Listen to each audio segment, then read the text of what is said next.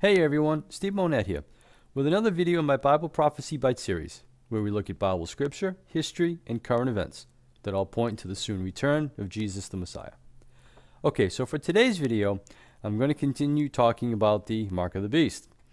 In all honesty, I had hoped that I could have moved on to a different subject by now, but this situation is getting worse by the day all across the globe. And even more troubling to me, and probably the reason I decided to make this video, is that there are a very large number of pastors that insist that this is not the mark of the beast. I even have some friends who are convinced that these mandates are not the mark, but a prelude to the mark of some sort. I even saw a video recently of a well-known YouTube prophecy teacher who states that this can't be the mark because 100% of the globe is not affected yet. So if I use that logic, if we only get to 90% of the globe, then it can't possibly be the mark. It doesn't make sense to me. And of course, I still continue to have people tell me that it can't possibly be the mark of the beast because, well, people are getting snake bites in the arm and not in the hand or the forehead. Of course, I try to refer them to my old videos where I explain what the mark is, and just never goes well, I guess. But anyway, what I want to do today again is to use scripture, a different set of scriptures to prove that this is the mark. Okay, and what I want to do this time is that I want to try and connect all of the dots for you, and I want to do that as I take you through history. Okay, and what we're going to do is we're going to start in Daniel 2, then we're going to go to Daniel 7, and then Revelation 13. And then we're going to ultimately end up to where we are today. And then I will briefly talk, actually I'll expound a little bit on this earth beast of Revelation 13. So guys, I'm not going to lie to you. This video is definitely for the serious Bible prophecy student. And it's going to be packed with a ton of information. And I'm going to do it in a pretty short amount of time. My goal is to keep this, again, under 10, 12 minutes. Some of you may find it boring, but hopefully some of you get something out of it, okay? All right, here we go. In Daniel 2, we read that Nebuchadnezzar had a dream where he saw a statue. And then we read in Daniel 7 that Daniel had a dream where he saw 4 beasts rise up. And out of that 4th beast, a 5th beast will rise up that is comprised of 10 kingdoms. And from that 5th beast and those 10 kingdoms, a 6th kingdom shall rise, and that 6th kingdom is going to be different than the rest. The Bible tells us that, okay?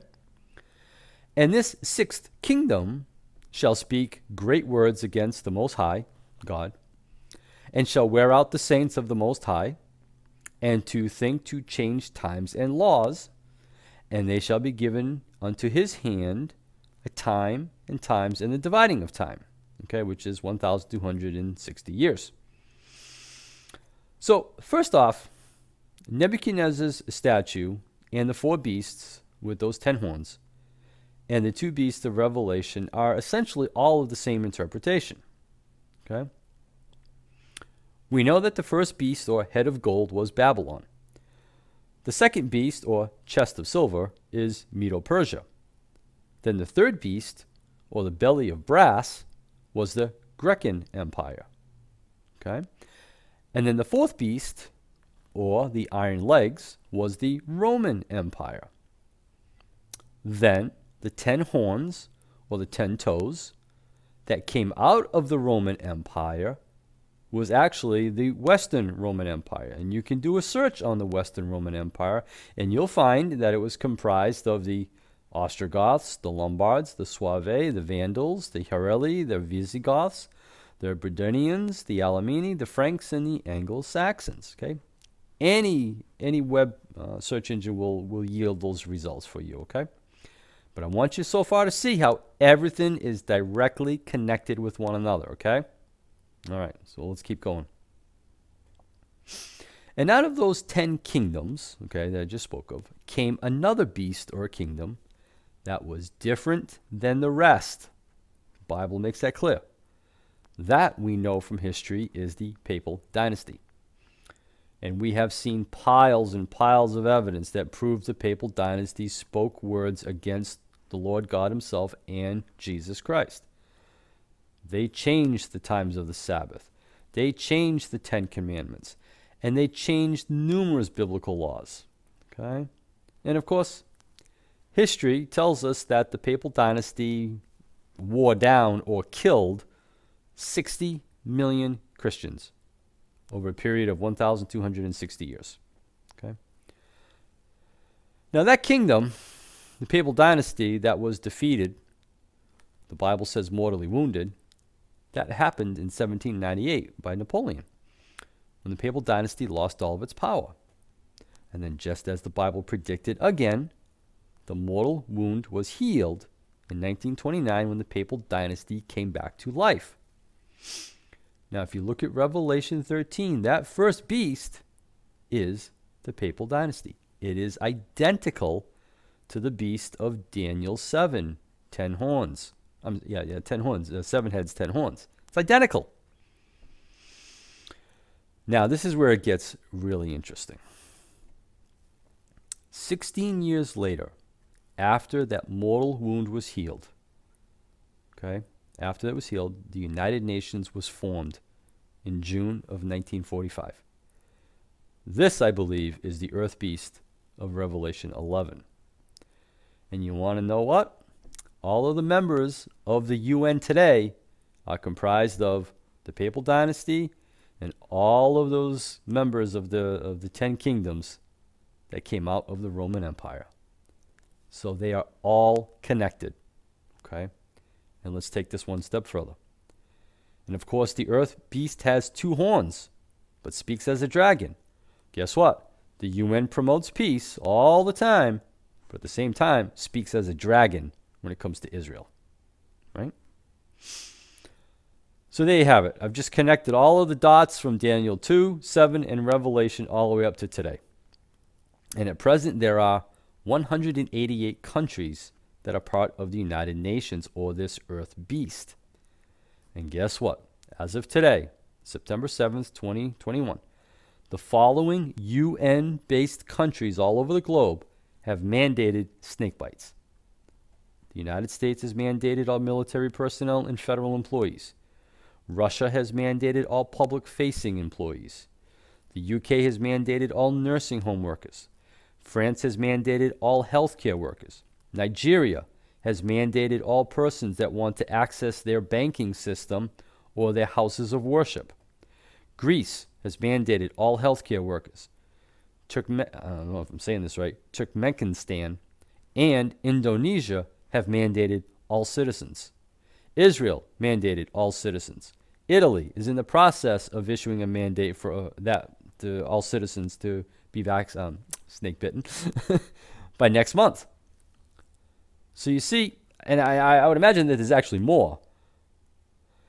But as I showed you in my last video, the UN just released a 99-page document that provides guidance to all of these countries around the globe for starting a snakebite verification system.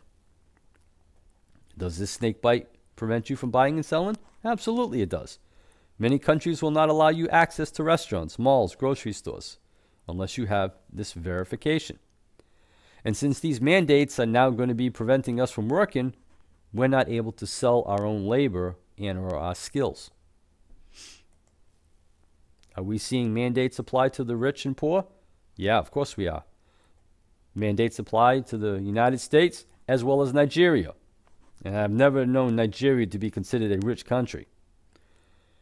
And we're seeing this all apply, great and small, adults, children, everything, okay?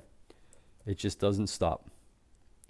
So I want to just quickly play this 2-minute video for you that's from the Australia in the PM of the Victoria, where he states that you cannot participate in the economy unless you are vaccinated. Watch. From a situation where, to protect the health system, we've got everybody locked down, we're going to move to a situation where, to protect the health system, we're going to lock out people who are not vaccinated and can be. If you're making the choice not to get vaccinated, then you're making the wrong choice. you're making the wrong choice. And for safety's sake, and for the back to that point about how much work our nurses have to do as this becomes absolutely a pandemic of the unvaccinated and we open everything up, it's not going to be safe for people who are not vaccinated to be roaming around the place spreading the virus. That's what they'll be doing. So there's every reason to get vaccinated. And there are appointments available, and there'll be even more appointments available throughout September, October, November. Let's get to those thresholds as fast as we possibly can. But yes, there's going to be a vaccinated economy, and you get to participate in that if you are vaccinated. Now, that's not right now because, of course, there's many more people who want to get vaccinated than we actually can get through the system.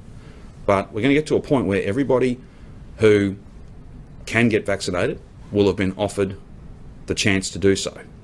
And we are not going to have a situation, well, at least not in Victoria, where we lock the whole place down to protect people who won't protect themselves.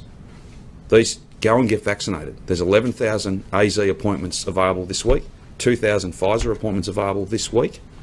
We'll have more to say with those additional stocks coming in from overseas, but I want to run that down to zero so there are no more AstraZeneca appointments, hopefully very soon, and we can order more and we can keep pushing that.